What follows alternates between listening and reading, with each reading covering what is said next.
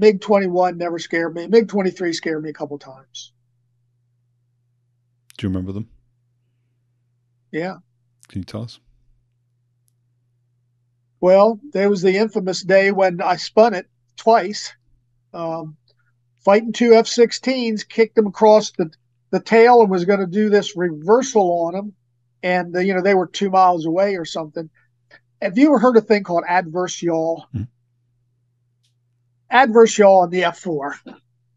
If you wanted to roll left, you'd put the left aileron, or the right aileron would go down, which would cause more lift on that wing, and it would roll left.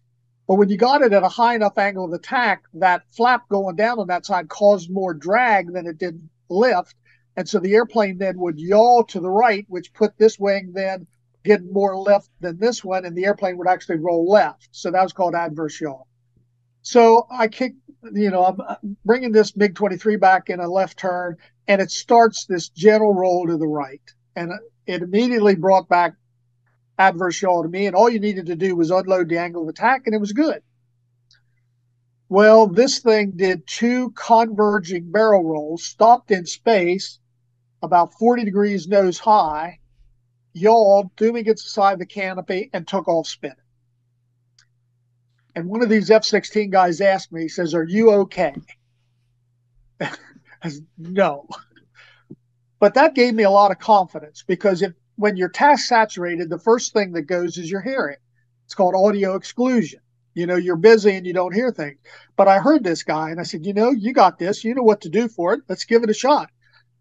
So I did the spin recovery procedure. And after about a spin or two, it popped right out about 70 degrees nose low. And I don't know what I am now. I'm maybe 15,000 feet or something. And I'm doing this recovery, which is going to be down about 12 or 13,000 AGL. And it's not a very aggressive recovery, but it's just a normal recovery. And when it's about 45 nose low, the nose pops to the horizon. Didn't fly there, popped there. So you knew the AOA was about 45 degrees, and the Flogger wasn't going to take that. And sure enough, it yawed, threw me against the side of the canopy again, flipped upside down, and started spinning upside down. But I had just had some very recent spin recovery experience in the MiG-23. So I said, let's give it another go. So I gave it another go with the spin recovery procedure, and sure enough, it pops out 70 degrees nose low inverted. I roll it right side up. I'm now down below 10,000 feet, but I can see the desert floor. And I just basically say, "Ted, do not let this airplane depart on you again." And I do a very gentle recovery for it, maybe cleared the desert floor by 2,000 feet. The airfield's back there. I just do a gentle turn and said, "Sorry, guys, I got to take this one home." And went back and landed. And funny thing was, I wasn't scared during that whole thing. I go back, I land, I'm rolling out. I got it down probably at 60 knots, and then I get scared. I can just feel my heart and my chest pounding. And I went to the de-arm area, and I shut it down and got out and kicked the nose gear and hurt my foot and started hoofing it back to the squadron until Paco came out in the Jeep and picked me up and gave me a ride. But yeah, that was probably my worst experience in it. I had one other one where on an FCF, one of the ramps stuck doing about 1.7, and it started doing these uncommanded rolls. And to solve that, if it kept doing it, the only thing you could do was when the nose came up, when you were upright, you had to pull the nose up, and when you were inverted, you had to push. And you had to just get the nose up and up to get the speed down enough to where you could get the wings forward to where the spoilers would work, to where you could counteract that roll caused by the yaw differential on that one engine intake. And but fortunately, after about a roll and a half, the ramp broke loose and went to its position, and that one worked out okay. That sounds terrifying. That Well, sounds more terrifying than the first one. For a couple seconds it was, but once again, what you're going to have to do. And if you can't do that, the only alternative is to shut the engine down to get it to go slow enough.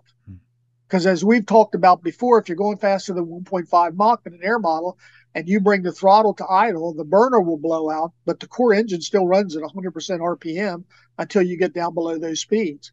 and 100% RPM and a Flogger with wings at 72 degrees, it doesn't slow down very fast at all. So, I had some plans that I could do, but when you got a single engine airplane, you don't want to shut that thing down. That's the last thing you want to do. There was the one other time when the Flogger saved my life, and I'm grateful for that. And that was a day when I was at 15,000 feet, and it was a ground model Flogger, a MiG-23 BN, Flogger F, and I hit a bird right in the center of the windscreen doing about 630 knots cal. And that center windscreen on that ground model Flogger had 17 layers of plastics and laminates, and that bird broke 14 of the 17 layers. Shattered the windscreen, couldn't see out the front of that, came back, I think picked up a T-38. He did the approach to the runway with me on the wing, and in the flare, he dropped me off and landed. So that I'm grateful that I was in that ground model Flogger that day. Would you are you comfortable? Would you be comfortable talking about the other mishap that involved going too fast and not being able to slow the airplane down in time? You don't have to if you don't want to, but a little if you want to talk about it. Yeah, I mean we don't have to mention any names, but or any places or anything like that. But there was another MiG-23 loss that involved going too fast. I guess it'd be interesting to hear an explanation around the aerodynamic effects that occur inside the inlets. Why it is that the Russians introduced that control lock to make sure that you couldn't, you can retard the throttle, but the engine won't, as you just described, won't spool down until it hits certain metrics. Can you describe what took place in that flight, your understanding of it, and what the sort of aerodynamic phenomenons were that were occurring? Yeah. First of all, let me talk about that speed coast down interlock, because that is not unique to Russian engines. We got the same thing. Jet engines do not like to take air from high supersonic and take it to an idling engine at low subsonic. A lot of times it'll just tear the engine apart. So the same thing for ours, although I think ours, like an F-16 engine, which was the Pratt & Whitney F100-200, I think it was a 1.1 Mach, if I'm not mistaken. If you were above 1.1, you brought the throttle to idle, burner blew out, but the engine stayed at mil power until you got below 1.1, and then it rolled to idle. But it wasn't as noticeable, as dramatic as it was in the Flogger being at 1.5 Mach. So this guy is on TR2. He doesn't have a lot of time in the airplane. He hasn't done a lot of academic preparation for it. The briefing for the flight was on the canopy rail. So he doesn't have a lot of background, a lot of system knowledge of things that can go wrong and what you do for him. So he's on TR2, which used to be a Mach run, taking the airplane out to about Mach 2.2 or 2.3. Limits 2.35, as I recall. And so he's taken it out on this, and he's got a T-38 in the chase plane. But at least in my opinion, the T-38 didn't chase him correctly. You don't chase a MiG-23 with a T-38 starting from line abreast and go burners ready now, because that MiG-23 is just going to walk away from you. The way I used to do it is I'd drop back 3 miles with the T-38. I'd just do a big angle of attack recovery, drop back 3 miles, do an in-place 180, which now put me 3 miles in front of him, call for the burners. After a minute or so, he's going to be passing me, but I can still see him. And when he gets out to Mach 2, he's 3 or 4 miles in front of me, and I can see him, but he's not 8 or 10 miles in front of me. So the T-38 guy loses sight of me.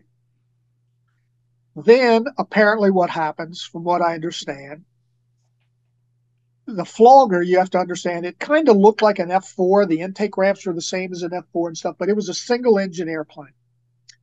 And what it was possible to do was get a compressor stall on half of the face of this compressor, with the air backed up in one intake, but not in the other, which caused so much drag on the face of the compressor that the plane yawed and rolled. MiG-23 flight controls. The wing, when it's forward, has full spoilers on the wings, doesn't have ailerons, rolls with spoilers. As the wing sweeps back, the spoilers have to fade out or they dig into the side of the fuselage, such that when the wings are all the way back at 72 degrees, there's no spoiler at all. It's rolling totally with differential stabilator, which under normal conditions felt absolutely normal. Rolled just like you would expect it to roll. But when you've got this stall in one side of the intake, one intake, and one side of the compressor, which causes this roll, which causes this yaw, this roll, the stabilator doesn't have enough control authority to counteract that. So you've got to get something to counteract it. And the only thing they'll do is spoilers. So you've got to get the airplane slowed down enough that you can get the wings forward to get the spoilers to work into where they can stop this roll. And there's only two ways you can really do it. One is, because if you're going straight and level with a MiG-23 doing Mach 2, and you bring the throttle to idle, which means the burner blows out, but the engine stays at mil power, you're sitting there watching this, you're doing Mach 2,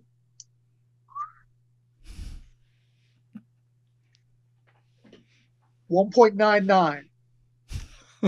There's not enough airspace to get that thing to slow down to 1.5 for that speed coast down interlock to release the engine to let it roll to idle.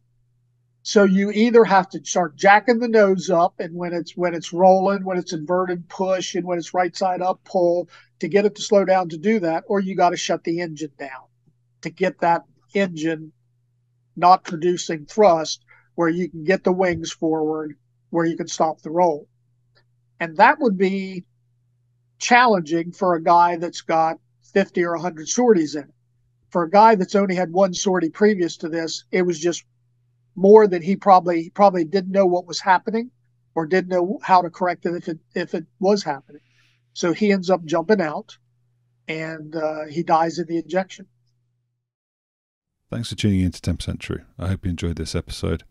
Feel free to subscribe, and if you're on YouTube, hit the bell button to make sure you get notified of the next episode. Thanks, and take care.